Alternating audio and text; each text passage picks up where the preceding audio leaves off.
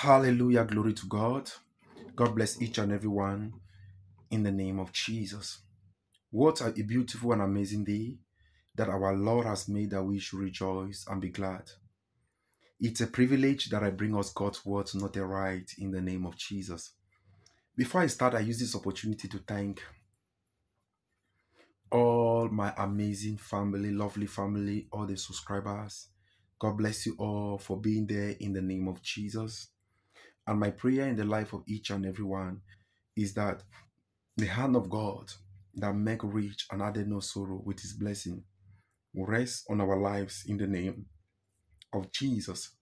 There is a new word that will make today a different and a special day than yesterday. And smile alone is a vitamin to our system. If you have not been smiling since the morning sun rises, I want you to start smiling, for in Jesus' name. This particular prophetic word says, you don't have much time left. It's a warning. The Lord is warning someone that you don't have much time left in the name of Jesus. You're seeing this young face for your very first time. I'm Basil. I'm the man God is using. This is prophetic blessings. Hallelujah. Please subscribe. Here we are praying. Remember the word that says the family that prays together, that lives together, so that we might be together both physical and spiritually in the name of Jesus. This particular prophetic word title says, you don't have, hallelujah, you don't have much time left. It's a warning in the name of Jesus. I saw someone under the sound of my voice that the Lord is warning in the name of Jesus. Your main focus now is on your looks. Your main focus now is on your looks. There is one thing I tell people, any season, everything, every time has a season. In every season, there is a time. So if you do not respect time and principle, you might end up losing your blessings.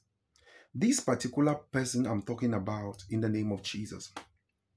You know, as a young woman, when a baby girl is growing, that's a baby. When a baby grows to become a girl, the strain of a girl becomes her looks. The moment the lady grew from a girl to a wife, that is when she can be found. So I'm saying this because the person the Lord is warning, you are neglecting yourself in the name of Jesus. Your life is not insured. The Lord is warning you. I know a lot of people don't always like when men of God talk about bad, like death, all those type, but listen to me, I must say it.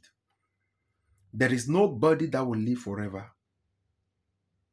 The Bible says it is appointed for man once to die, and the next thing is judgment. So as you're waiting, as you are not expecting death, always have it at the back of your mind that one day you will go the way you came, and there must be death. After the death, there will be a judgment. Have you ever thought of that? Have you been living your life and one day you just sat, then you just have a reflect that, oh, one day I will go? That is the question I'm asking somebody. At this particular point of time, you're living your life is not insured. We are living in a world whereby a lot of nations has created the system of insurance that you should not live in their nations without insurance. Your insurance is there to insure your physical body, to insure yourself. If something come up, your insurance is there. Hear me, child of God. If you can buy a car and the government insists that you insure the car, what more about yourself? So if you can insure your house, insure your cars, insure everything, then you forget to insure yourself.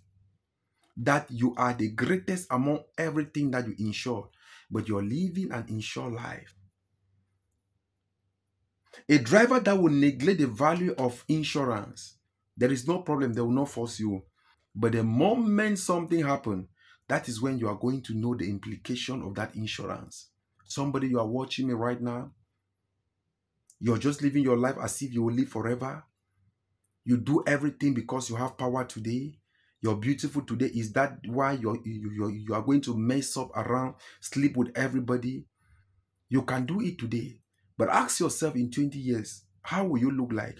Where are you going to be? What will you do? My prayer for somebody under the sound of my voice, hear me, people of God. Hear me, people of God.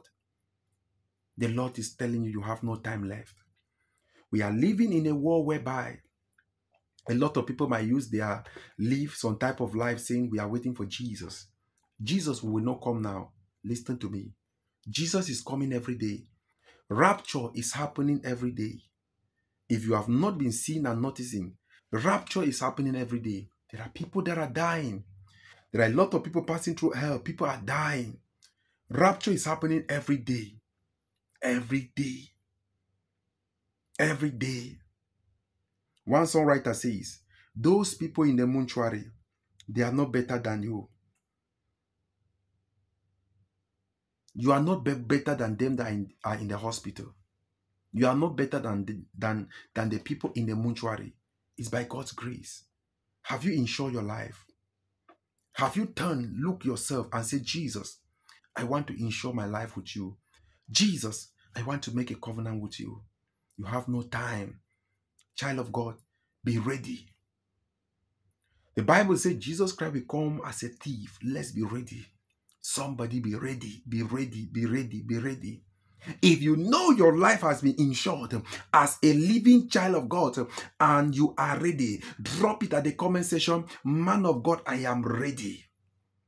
There are people that will be ashamed. I am ready. Even if it takes me today to die for Jesus, I am ready. I am ready. There is nothing here on earth. I am ready. I am ready. I pray for somebody, if you are not ready, may you accept Jesus in the mighty name of Jesus. Insure your life. The moment you lift up your hands and accept Jesus, Jesus Christ become your insurance. You have insured your life to him. Anything that happened to you, you are in the hands of God. And God cannot abandon his own. He will watch over Israel, neither sleep nor slumber, and he will never sleep nor slumber. For in Jesus' name, amen.